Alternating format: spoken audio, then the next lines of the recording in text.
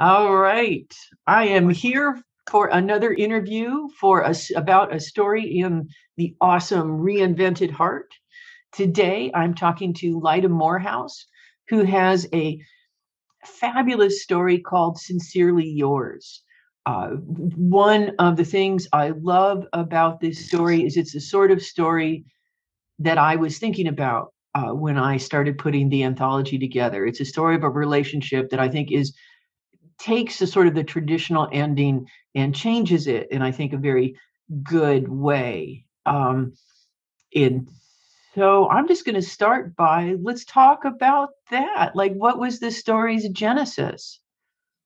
Oh, so many places. I mean, what's fun about this story for me as a writer is that I really got to pull in a lot of things that I was personally kind of wrestling with in the age of the pandemic. I mean, in so many ways, it's a story about the pandemic because I was struggling to figure out. I'm an extrovert, which is very unusual, I think, for writers in general. Uh, so I was struggling with trying to figure out how to stay close to friends. And one of the things I started doing two sort of letter writing related things. One is that I have a very best friend, Naomi Gritzer, who I started a daily email with. We Nice. still kept it up. We're still doing it, which is really fun. And it's just a conversation that builds every day, and it covers all sorts of things, that's just happening in our lives and kind of making the parts of our lives that so many people during the pandemic wanted to label boring, Uh-huh. like, just figuring out what to eat today, Yeah. into something like a community thing, right? Or at least a shared experience.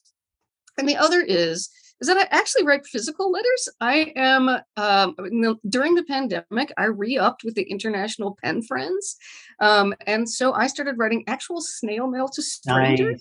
Nice. And there's something really wonderfully connective when those things work. I mean, sometimes what's weird about that, of course, is that you're just sending letters out into the world, and the likelihood that you connect to somebody who you have an actual shared interest with is, kind of iffy. And they're interesting. I mean, this probably gets into something we don't necessarily want to talk about, but it kind of informed this story in that it's sometimes really scary when you write. You wouldn't think it was scary to write to an international pen friend, but as a lesbian, I have Oh, found that if I bring up my relationship, I will lose pen friends.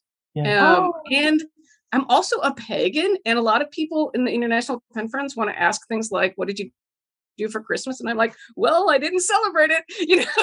yeah. Yeah.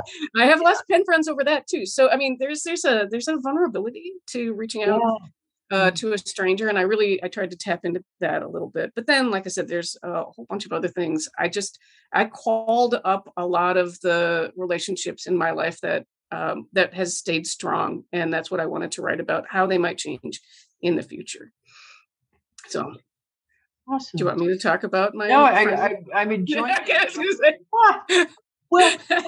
so I love the fact that it's about writing letters because writing letters is in some ways a lost, not a lost art, but a dying art, in particularly in days when the post office is kind of in peril. It's an interesting thing. I send letters to my godkids periodically just so they can be like, ooh, physical mail. Um, but one of the things that your protagonist or your pen pals bond over is fandom. Oh So yes. how conscious was that, and how fun was it to sort of create the fandom that they discuss? Oh, super fun. I am a big fan. I am in fact an anime fan, which is why I went ahead and just sort of made my own anime up for that. So that's a big part of it. And I actually have two extremely strong friendships. One is an online and has always been an online friendship that came out of my fandom of a particular anime called Bleach. It's back there behind me on the shelf. And another one that, interestingly, we became pen pals as through our fandom, which was odd because I'm still on Dreamwidth, which is the post cursor, the Uh-huh. thing that came after LiveJournal. And at one point, I was like, when I was starting to do some of this reaching out during the pandemic, I was like, "Who wants a letter? I will write you a letter once a week. You don't have to respond. I just want to write." And the Canadian friend of mine, Anna, reached out and was like, "Yeah, let's talk Bleach, by paper."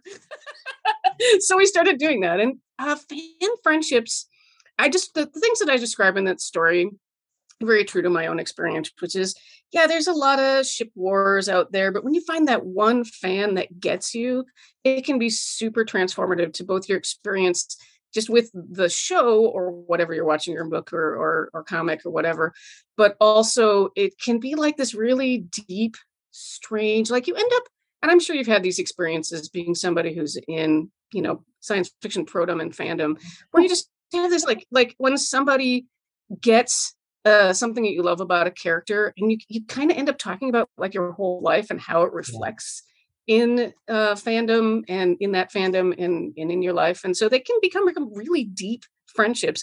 And I also, Tumblr died recently when it was taken over and a bunch of stuff got thrown out, especially GLBT content. And I was really active in the Bleach fandom right when that was happening. And so I had this real grief around what I lost in terms of a community that I kind of wanted to rekindle in this story too, because man, I miss part of it too, is that the manga stopped being written. And so people fell out of the fandom, but some of us had kept going and it felt like we were, and then everything collapsed when Tumblr died, which was, I felt weird as an older person on Tumblr, but like, that's where my fandom was. Yeah. Well, so.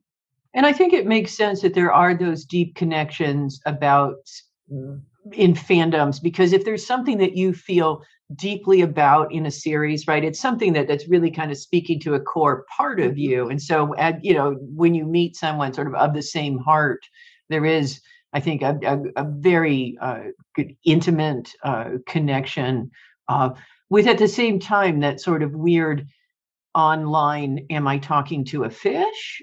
Sort of. Right. Yeah. It can be, again, it's a little bit of a vulnerable thing, right? Yeah. I had some role playing on Tumblr, which was also really weird for me. Played a character answering questions, and that was very strange. And that's unrelated, but it was just one of those things that I was like, yeah, online interactions are kind of fascinating. Yeah. Oh, there's so many graduate student theses lying there, and just in sort of about presentation and consumption and construction of identity and all of that. So. Speaking of which, I'm going to conclude by asking you a question, which is, if you were looking back in time to your younger self, what is a piece of relationship advice you would give to them? Yeah, the easy A, it would be, hey, Lyda, you're gay. But I'm actually not sure that I would give myself that advice back in 1980.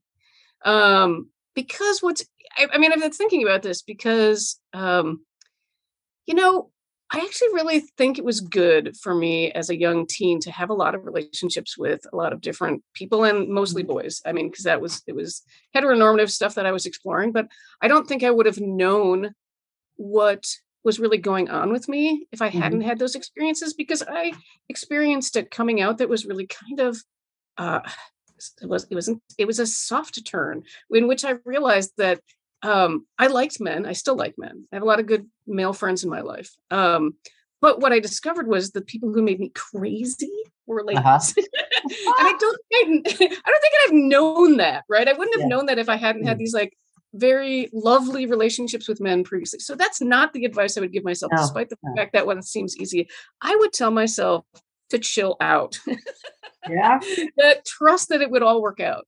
Because I really didn't. I was anxious.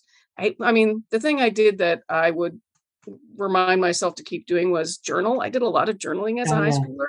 And I think it helped me like keep my emotions like in check. Because, of course, they're hormones. What can you do? Oh, God. So, I mean, my advice would be sort of weird. If you're like, you got this, kid. It'd be like a dumb little thing I'd go back and do. This is why I haven't time traveled, Kat. This is why. It's not worth it. It's not worth it. But it's funny. Surprise you're gay isn't really a surprise either. I kind of knew then. I was kissing girls, so I should have known that. It's usually a good clue, right? Usually a clue. Well, that's amazing. Oh, well. Well, that's, I think that's good advice. All right. I am going to remind people that if you want to read Lyda's amazing story, which I love because it takes a traditional narrative where there's an anxious person in a friendship, and then the friendship fixes the anxiety, and Lyda does something very different. And I really appreciate that. I think it's a really cool changing of a narrative that we sometimes too often, I think, see. And so it's a really lovely story. So thank you so much for giving it to me. You're Or very, and very Jen. welcome. Yes. Thank you. Thank you. All right.